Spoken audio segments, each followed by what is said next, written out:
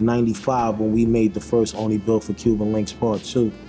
You know, when we made that album, we basically came in with everything and anything that we learned from the streets, and we applied it to the music and the sound that RZA was creating.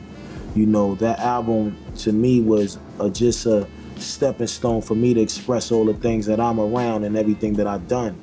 You know, and when we made it, it was like, you know, we wasn't worrying about no A&Rs. We didn't have people in our face to tell us, yo, make this kind of record or make that, or we need a hook or whatever. It's like a lot of our songs probably didn't have hooks, and especially Cuban Linx. Like, you know, we had a few, but it wasn't something that I was in love with, you know what I mean?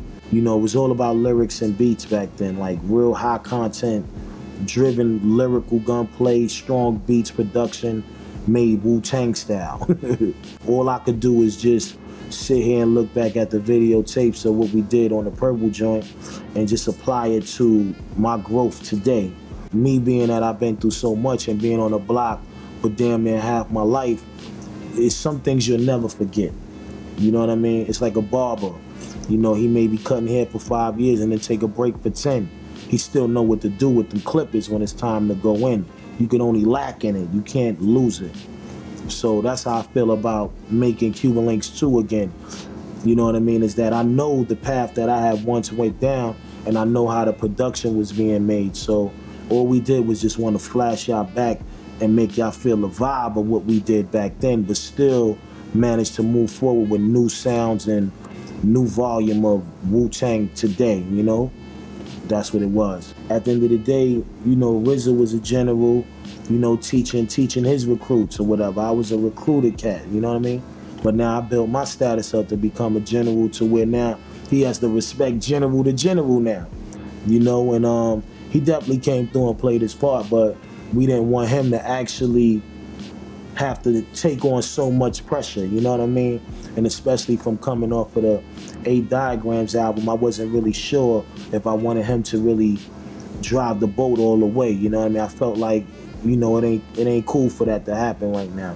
There was a little bit of turbulence, but it was still loyalty to the project we came with, you know what I mean? Because, you know, like I said, we real like that. We'll curse each other out, and then the next day, it's on some, what's up, you ready to go get something to eat? You know what I mean? And you be looking at each other like, damn, nigga, you said the foulest shit in the world to me yesterday. And you got the nerve to walk up on me? Well, yeah, let's go get something to eat.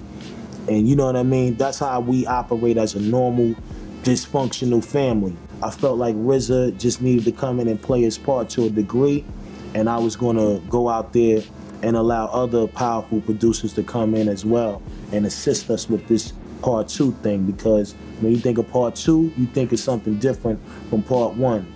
Now, the producers that I had involved in it, they looked at the whole project as being a science project. It became real serious to them. It wasn't just about, okay, yo, I'm giving a rapper a beat, or, you know what I mean? And yo, it was like, yo, we're going to step into y'all world and make it the best that we see. So to me, that kind of like made me feel even 10 times more excited, because now I got brothers like J Dilla coming to the table, you know what I mean? Pete Rock, Marley Marl, you know what I mean? Marley, which is one of the illest producers, the top 5 producers. The same way everybody talk about the top 5 rappers in the game, dead or alive, you gotta talk about the top 5 producers, dead or alive, you know what I mean? And these dudes, you know, to me, they invented hip hop. You know what I mean? Pete Rock and all of them, you know, these are dudes that I grew up and I got my style and my swag from, or whatever you wanna call it. You know, we learned from them. So we wanted them to be a part of the project, you know, so we wound up getting, you know, Dre got aboard, J Dilla, Pete Rock, the RZA. So I'm starting to look at the project like, this is gonna be ugly right here, you know what I mean? So I just felt like that was gonna make the Part 2 project more interesting to really get at, you know?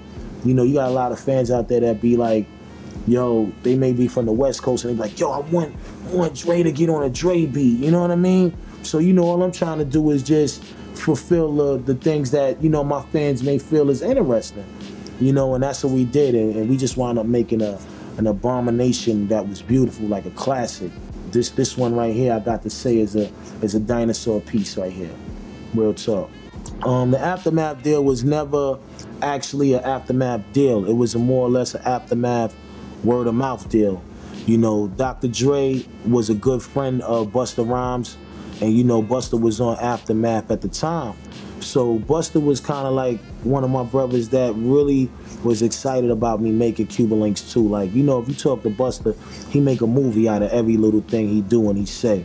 You know, so he was really excited about, you know what I mean, us talking about it. And I was like, yo, Bust, I'm thinking about doing this album because, you know, everybody is like, they now it's like this shit is getting out of control. People really want this album. You know, I'm traveling into Germany and Belgium and here, and everybody's just constantly telling me with that album, you know what I mean? So he like, yo, you gotta do it. I'm like, yo, I don't really know or whatever. Then, you know, he like, yo, you gotta do it. So for some reason though, you know what I mean, I took heed to what he's saying. But back to the Dre thing, he was the one that bridged the Dre conversation. So he was telling me how Dre was a big fan and how Dre wanted to, you know, get me in the studio and be a part of the project. So I'm like saying to myself, that's perfect because, you know, now we can finally get a Dre record with one of the Wu-Tang members on it, or whether it be just me, or it be me or Ghost or somebody from the clan. Like, just the merging thing was ill to us. We got over to his studio. I brought a couple of things out. I met him, you know what I mean? Real cool, humble brother. You know, we started playing some things and all of that.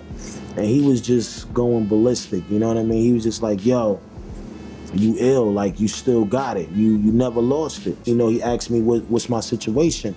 And at that time, I was still trying to get out of university because I felt like that wasn't the right home for me. You know, so I just told him, I kept it real with him, like, yo, you know what I mean? It's funny you saying that because I'm trying to get off of these right now. I'm trying to get released because I don't feel like the marriage is there the right way with us. And he was like, yo, what's up? You know what I mean? I'm like, what's up? Like, you know what I mean? So, you know, we left it on that and we got back to talking about it again. And, you know, it was just a verbal agreement. It wasn't actually nothing in stone. And me, I can't go off of verbals. All I could go off is just what it's going to be and what it is. And it just seemed like everything was just being prolonged so much, you know, to where I wasn't blaming him for it being so prolonged. It was just that's what was happening. Terms wasn't met because of the timing, and, you know, I couldn't hold up what I was dealing with because I already was holding up for the longest.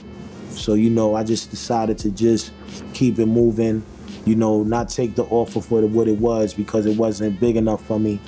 And he didn't have the time, so I just felt like it wasn't a good move to make. But everything was word of mouth. My dad's like, you know, police pull you aside, take that bass out of your voice, always call him sir, because what that dude is trying to do is get home safe to his family. He about nervous as hell pulling you over. I heard people talking about that verse before I heard it. And they was like, man, this new tribe, Fife, he coming, dude. Like, oh my God. Like, fools was like amazed, actually. Like, it was the dopest verse they ever heard. You know, one of the original names I think we had was like Angels with Dirty Faces. We had all these different names, and Hank was just like, nah, you're the young black teenagers. And we were like, what? And your first record's gonna be Proud to Be Black was our first song. I think some of that music is pretty harmful. Some of that hip hop music, strip clubbish sounding, trap. I think it's harmful to kids, man. I don't think it's good for youngins, you know what I'm saying?